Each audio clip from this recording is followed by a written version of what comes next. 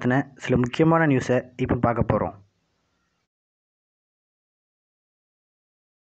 பென்குயின்களால் -40°C உறை வெப்பநிலையை தாங்கக்கூடும் அப்படின்னு விஞ்ஞானிகள் சொல்கிறாங்க. பென்குயினால் மட்டும் எப்படி இந்த உறைபனியின் மீது இப்படி நடக்க முடியுது?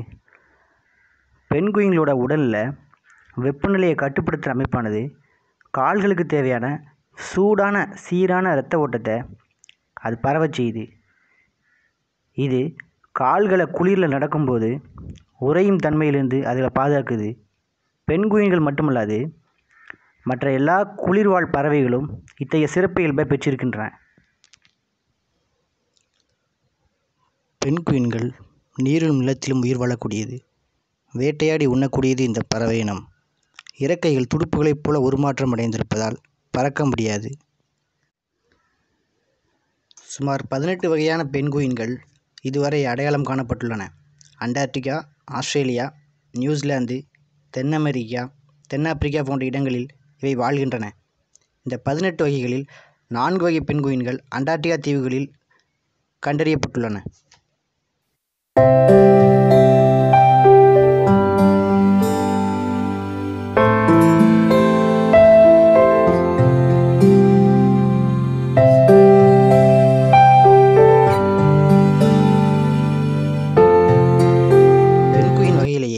ராஜாங்க பென்குயில் தான் மிக பெருசு. இது சுமார் 3.7 அடி உயரம் வளரக்கூடியது.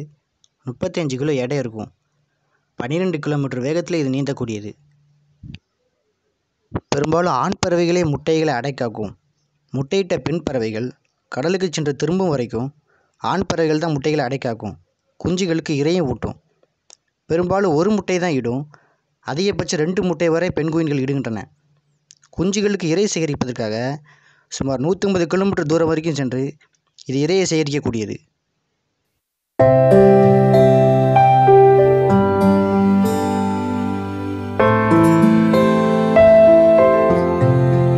குஞ்சுகளை பொறுத்தவரை பிறந்தவுடன் 110லேருந்து 305 கிராம் வரை எடை இருக்கும். வெண்மையும் சாம்பலும் கலந்த வண்ணத்தில் இருக்கிற இந்த குஞ்சுகள் சுமார் 1 ஆண்டு காலம் வரைக்கும் பெற்றோருடன் இருக்குமா. கிரில் வகை உயிரிகளை விரும்பி உண்ணக்கூடியது. பூமி மாசுபடுதலானது பென்குயின்களின் வாழ்க்கையை பெரிதும் பாதிச்சிருக்கு. அவைகளின் உயிர்ச்சூழல் பாதிப்படையும் நிலையில் இருக்குது. எல் நீனோ என்று சொல்லக்கூடிய தீவிரமான இயற்கை மாற்றங்கள் இந்த பென்குயின் அழிவுக்கு மிகவும் காரணமாக இருக்குது. இதில் பனிக்கட்டி உருவாகுதலின் விகிதமானது அவை உருகுதலின் விகிதத்தை விட கம்மியாக இருக்கிறதுனால போதுமான இரை கிடைப்பதில்லை. இதுவே பென்குயின் எண்ணிக்கை மிகவும் குறைவதற்கு காரணமாக இருக்குது. பூமி மாசுபடுதலானது பென்குயின்களை மட்டுமல்லாது எல்லா உயிரினங்களையும் மிகவும் பாதிச்சிருக்கு.